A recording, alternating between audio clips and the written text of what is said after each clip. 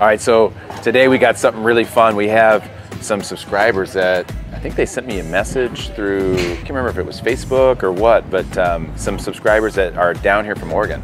Oh.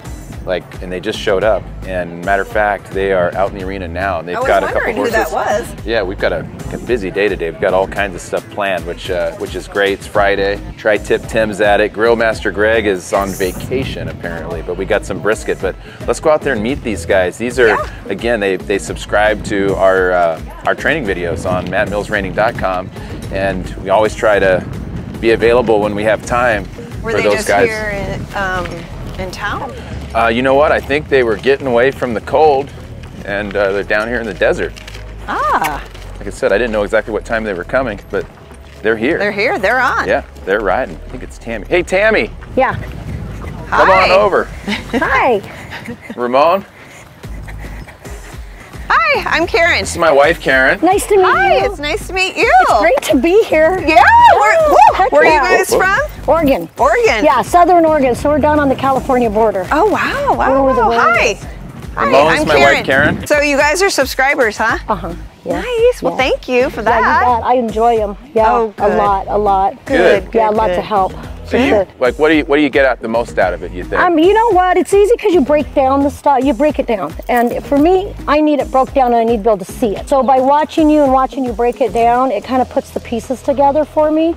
You know, so Super. yeah. Keep it simple, right? It's simple. Yeah. That's awesome. That's great. That's why we do it. Thank you so much. Oh, you bet. Well, I'm glad you're here. Well, it sounds like Ramon's got the horse there. We're going to work on a little bit. So what are we going to work on this guy? I want to see when I'm loping the horse. I want him hurdle my horse. You know that I want them when I pick up the big collector. Oh, that's right. You said, work on some collection. Yeah. All right. Well, I'll tell you what. Let's jump out and let's see where you're at. You just mean kind of overall, like everywhere at every maneuver. Now, have you been showing this horse at all? I showed him 3 or 4 times, last year. Okay. And then with Goldie and stuff like that, everything. Shut things down. Karen, I'm going to jump in and help these guys for a little while. Yep. I'm going to go help Tim. Yep. Catch up with you. Yep. Let's see you get out there and lope some circles.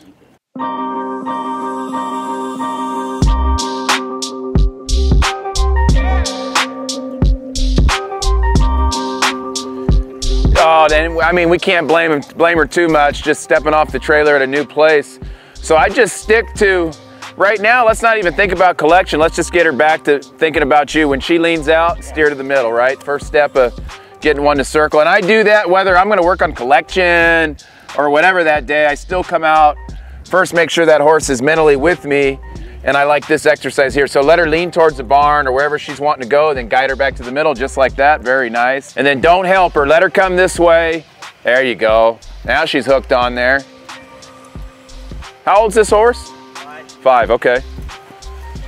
All right, now she looks like she's paying attention pretty good. Go ahead and pick up on her. Ask her to bridle up and let's see. Okay, now go ahead and pick up a little softer and squeeze with your legs a little more and stay there a little longer, Ramon. Hold, hold, hold. Just stay there, stay there. There you go. Now slowly release. Good. That's actually pretty darn good where you're at right there. What I see is I think if you pick up a little softer and use your legs a little softer and just hold a little longer, I think you're gonna kind of teach her and show her that it's okay to get down there. Go ahead and start making your circle bigger and then start picking up and holding her again. Steady hold, steady hold. Pick up, get a little hold of her mouth there, Ramon. There you go. A little softer with your legs, but stay there, hold. Keep that pressure on that bit. Keep that pressure until she really drops down in the bridle.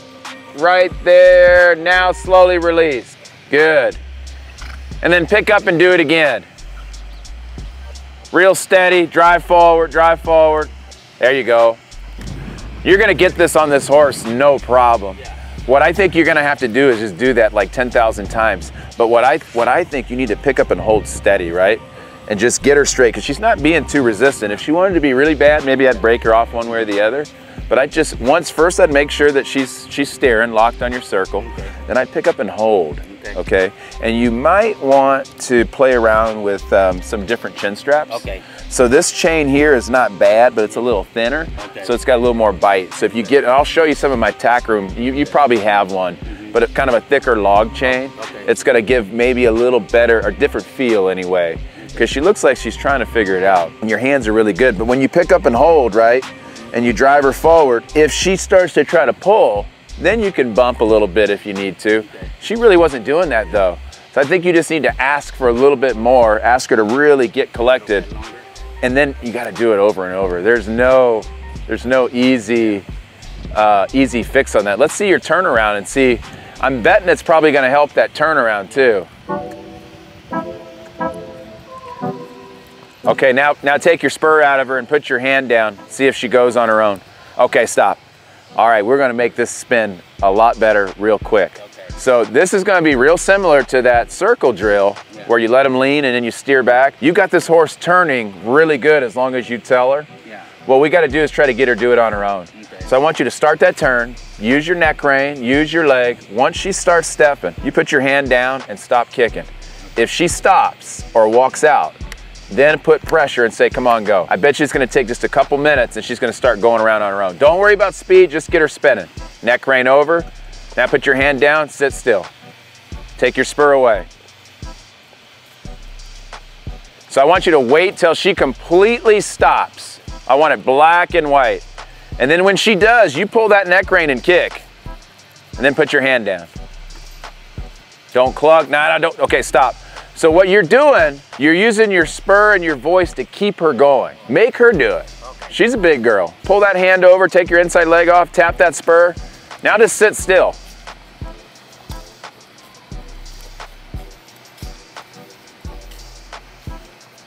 There you go, there you go. Don't help her. Now bring that hand over. Okay, stop. Now, would you mind if I got on and just showed you? You're gonna have this down quick. So I'm gonna let her put her head wherever she wants. Later on, if you wanna work on collecting her and having her, stand really cute and bridled up, you can do that. But this is gonna be what it's like when you show. Come here, so nothing. Now put my leg. I squeeze, she didn't move, so now I'm gonna tap. Once she starts, I'm gonna sit still, and she's got a choice. This is what she wants to do. When she does that, now I'm gonna put pressure on her. But as soon as she starts spinning, I'm gonna leave her alone. When she stops or walks out, I'm gonna put pressure on her. I don't care where she walks right now. We'll get it back in a second. Don't stop her from making the mistake, Ramon. Let her make the mistake. And then when she does, put some pressure on her. Because think about it, right now, if you're kicking on and pulling on her in the spin, what sounds better to you, walking out here or staying in the spin and taking that pull and that kick? You're gonna want out. The hardest thing about this is to sit still. It's so hard. Because you want to help them, right? Yeah. But you got to wait until they make that mistake.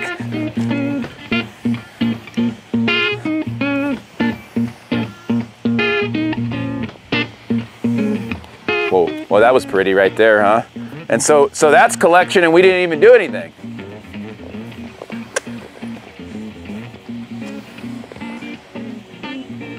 Whoa, there, really nice. Now the next step. Once you have, now this is not done, but once you have her going around and around good, I want you to go outside of that spin. Now you can work on that collection. Trot her forward.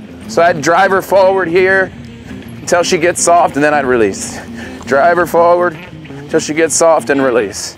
You're gonna do two things. You're gonna get really good at getting her soft, but also she's thinking to herself, boy, I'd love to spin. I'd love to spin. And then we drop in and say, okay, here's your spin. That's already better, right? So I could quit there and pet her, or once you, like I said, again, we're saying now you've got your first step down where she go around and around. Now you've got the second step where she's soft outside. Now I can work on that collection in the spin because I already know she wants to keep going around on her own. So now I can come in and start working on her frame, Ramon. But the thing is, I gotta watch at this point, when I go to working on her frame, if I release her and she stops or walks out, I have to go back to working on just that first step again, okay? Does that make sense? Because if she quits, then that means she's confused. Man, that's getting nice. Jump on and feel that. Now just go ahead and go into that spin. Now sit still, don't kick her. Boy, that looks, the video does not lie. Stop and pat her. Awesome. Look what we got here. Uh-oh. Oh, nice hat. You got Schlomer's on. He'll be happy. You never gave me a new one. Oh, here we go. I don't mind you wearing Schlomer's hat. He's always wearing my hat. I don't mind it either. Of course you don't. Of course you don't. Now I'm not giving you one. Yeah, you will. Ramon, you got this hat. You earned it. Is red okay? Yeah, that's good. Yeah. I'll wear it. Awesome. Awesome. Thanks for your help. Absolutely. Happy to do it. Yeah. Damn it, we missed lunch. Brisket's all gone. I didn't miss lunch. You got some? I got You didn't say, look at this though. Look what Sierra brought. Think I should have one? It's not really keto friendly. Is this not keto? But it might be worth the cheat. I'm not gonna do it. I'm gonna. And speaking of diet. Speaking of diet, I told you HYGAIN was coming. Jess and David, they came all the way out from California to talk to us about grain, you know, which always looking to try to step our game up, give our horses the best feed that we can. I think those guys are here. Let's go over and see what they got going on. Yeah. I think they got in on the lunch they were supposed to have. I had lunch with them. Oh, you did? So everybody had lunch except for me. Hey guys, I was gonna introduce you to my wife Karen, but it sounds like you guys already had lunch together. Yes. So anyway, I was telling her, you know, you guys are obviously with HYGAIN. Yes. And you're from Australia. Like, yes. You guys Australian or? Well, we are from California. I just flew in this morning. Jess lives out in Arizona now, but Australia is where this company was started in 1983, and we've been in the U.S. now for about almost 3 years. And so have you guys done stuff with like reining horses over there, or is it? Yeah, the Western market is a big part of our business, as well as all the other disciplines. Racing is huge, but definitely have been involved with reining as well. Yeah, well, I'll tell you, one of the main reasons I brought you here, we have a lot of horses here, but there's one in particular, a real special one to me. It's a 4-year-old, his name's Big. Wimpy's All In is his registered name. Just had a great showing at our biggest event. Oh, it was a couple months ago at the Futurity. Won the second go-round of the thing, and just an awesome horse. But he doesn't eat very good. He's like super picky. His weight, it's not terrible, but it's not the way my other ones look. And I'm hoping maybe you have some answers. I hope we have something. Well, let me show them to you. Yeah. So this is him here. Let me pull his sheet off. Hey, so buddy. He's 4, he's a gelding. I mean, you guys are the experts, but that coat's just a little dull. And I've gone through all the treatment for, you know, stomach ulcers, things like that. I just would love to get just a little more, we kind of like in the reining world, we kind of like that little bit round look. I think it looks good, they're healthy, but then also like when we go take them on the road, they seem to always lose a little bit of weight. Right. Sometimes when I look at a horse like this that's a little bit dull in the coat, long hair, lacking in the top line, we first think, is it getting enough of the macros? Is it getting enough protein, fiber, fat? Yeah, macro, what are you talking about? Exactly. Your macros are scientist. protein, fiber, and fat. Okay. Yeah. And then we start looking to your micros, which would be your vitamin E, your vitamins and minerals. So he could be lacking in methionine or zinc, and that's what's going to give you this dull coat. How do you find out if he's, I mean, was this blood test stuff or? Usually we can diagnose looking at the horse, the age, finding out what you're feeding, and do sort of a mathematical equation from there. And people like yourself, professionals that are riding for performance, you can feel underneath you what's going on a lot more than the average person, so that helps a lot too. Well, I can tell you, you know, and then the other thing too that I forgot to mention, he's really picky about even eating it. Right. So that, oh, and He's eating your mic right now. He's taking off my mic. He likes that. See, he's hungry. Well, if he eats plastic, we're gonna be fine. Right? Look there, Bruce. I beat you to the punch. I knew this was going to turn into something revolving around her horse. Yeah. So I just thought I would jump to it. Hi, Bruce. Can you tell us a little bit about Bruce? Gender? 4 also. He's 4. He's perfect in every way. Yeah, of course he is. He has the sweetest personality. And would you say he's a hard keeper, easy, medium? Easy. Okay. Easy. Yeah, so I think, you know, you feed this one 4 pounds of feed and it does very well. You feed this one 4 pounds of feed and it does okay. That's where we start looking at, okay, what do we need to increase? What are we missing? Does this horse need more calories? Let's talk too, like I've been doing a little research homework on you guys.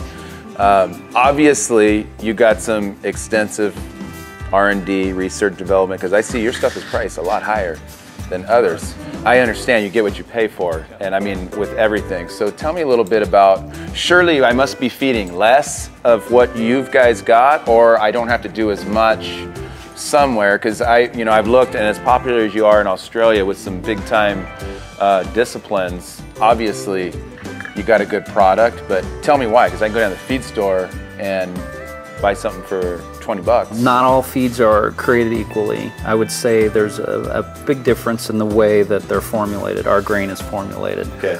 It's not because it's made all the way in Australia or anything like that. It's not all shipping. All right. Definitely not all shipping. The main difference is really what's on the inside, and it is understanding. That's not to say our feed is better. Obviously, we're fans of HYGAIN as ambassadors of the brand, but it's understanding what's on the inside, and you have to start looking at things like vitamin E. Is it a plant-based natural vitamin E?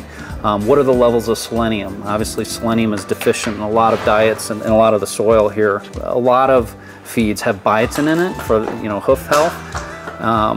But look at the amount. Some of our grains have a full therapeutic dose of biotin. This guy's acting, I think he's ready to eat some. Yes, give it a shot. Test it out? Yeah. Right away you're gonna see, and feel free to taste any of this stuff if it looks appetizing for you.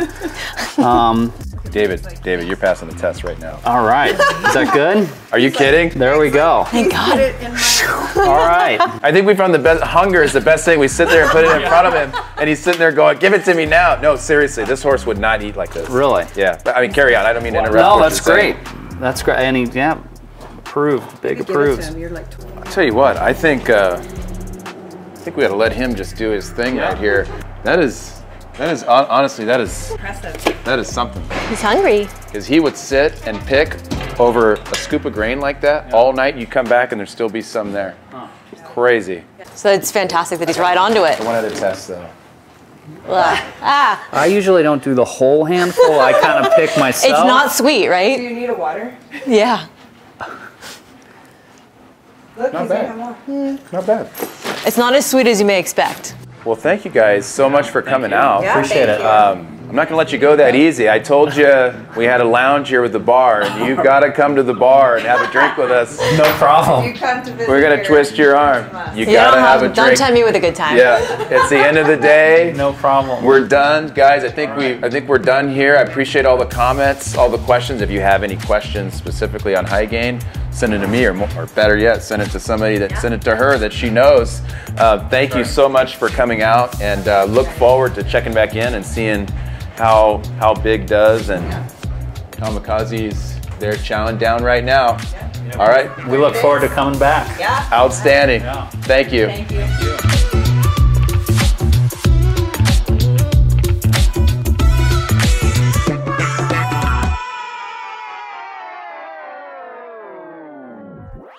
Oh, he took a little piece off. Is it still working? Wait. Good eye. That's a first. Look at this. Gosh. So yeah, so he's Transitioning from a wire plastic diet. so where do we go from here now with this?